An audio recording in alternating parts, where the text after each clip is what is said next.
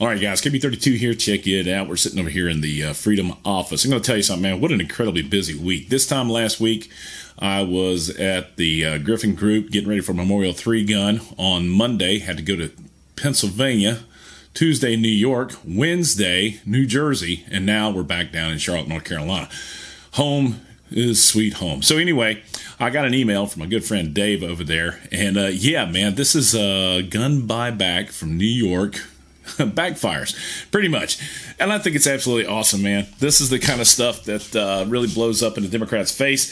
And I wanted to share this with you. So, David, this is from The Guardian. And New York changes gun buyback after seller gets $21,000 for 3D printed parts. Rich, I know what you're thinking, and I'm thinking it too. Participant used 3D printer to make firearm parts in bulk that he then exchanged for gift cards. Yes! How cool is that? All right, so this happened. This is from the Associated Press in New York, Tuesday, 11 October. The Attorney General of New York has changed the rules of a state gun buyback program after a participant exploited the system by using 3D printer to make firearm parts in bulk that he then exchanged for, wait for it, $21,000 in gift cards. I'm sorry, but that's awesome. That is absolutely awesome. The seller, who identified himself by a pseudonym, said he traveled from West Virginia to a gun buyback on 27 August in Utica, New York, to take advantage of a loophole in the program and to demonstrate that buybacks are futile in an era of printable weapons. Yeah, absolutely. At the buyback, the seller turned in 60 printed auto sears, small devices that can convert firearms into fully automatic weapons. Well, you know what's interesting is that be careful with that shit because, well, you know, the feds could show up at your door. Small devices that convert firearms to a fully automatic weapons.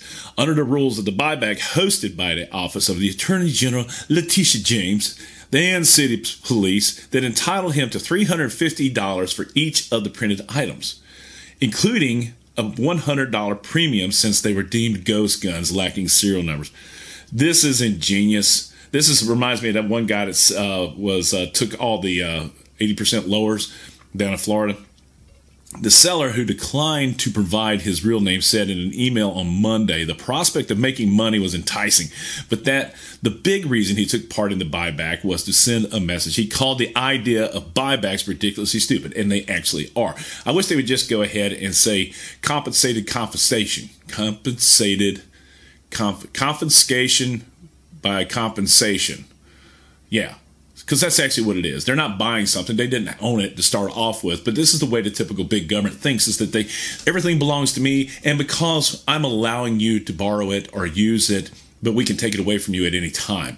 He called the idea of buybacks ridiculously stupid, adding that the people running this event are horribly uneducated about guns, gun crime, and law surrounding regulation of guns. What a guy. I love this guy. James' office said and responded to the loophole by giving buyback personnel more discretion to determine the value of weapons being handed in and setting a standard that all 3D guns accepted by the program must be capable of being fired more than once. More than once. So here's the deal, man. So they want to make sure that you can fire the gun more than once, but if you own it, it's illegal and you can't carry in public. But they did have an injunction on that stupid thing saying that you can't carry in public locations in New York was stupid, to include Times Square. The new rules were in place by September 17th when the Attorney General's office hosted a gun buyback in Syracuse suburb Camillus. It's shameful. It's shameful exploited a program that was successfully taking thousands of guns off the streets to protect our communities from gun violence. Buybacks are a popular way for government officials to try to get guns off the streets. Not really. Because what happens is criminals are not going to turn in their guns. Okay, some of the firearms turned in are legally owned. Others are relinquished by people who aren't allowed to own weapons or are turning in guns that have been illegally altered. That's absolute bullshit. I don't know a single criminal goes, oh my God, they're having a buyback. I'll get $300 for my gun. That's not happening. Most of the guns in the picture that they posted were 22 calibers. One was even a Red Ryder BB gun. Oh. The rule change by James comes as the state and federal officials attempt to deal with the proliferation of ghost guns. Joe Biden announced in April changes the definition of a firearm in the federal law to include unfinished parts, and that's bullshit too, which would include those made by 3D printers. The New York Attorney General's office has been hosting buybacks since 2013. James has warned that ghost guns are fueling a gun violence epidemic and sees the buybacks as part of the solution. As do police forces in Syracuse and elsewhere. We have partnered with local police throughout the state to recover more than 3,500 guns. And one individual's greedy behavior won't deter us from fighting for public safety of all New Yorkers. Yeah. So anyway, thanks, David, for sending this in. This is from The Guardian. Pretty cool website.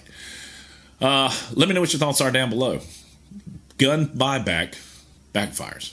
Yeah. It's KB32. If you like the video, please give it a thumbs up. Subscribe if you haven't done so. Support the red, white, and blue. God bless America. God bless those men and women in uniform 24/7 for our freedom, because freedom is not free. Y'all be good. I'm out here. Don't forget to check out KB32tac.com for the latest deals and wheels. We're going to be updating that website here very soon to include weekly deals. Y'all be good. I'm out here. Boom.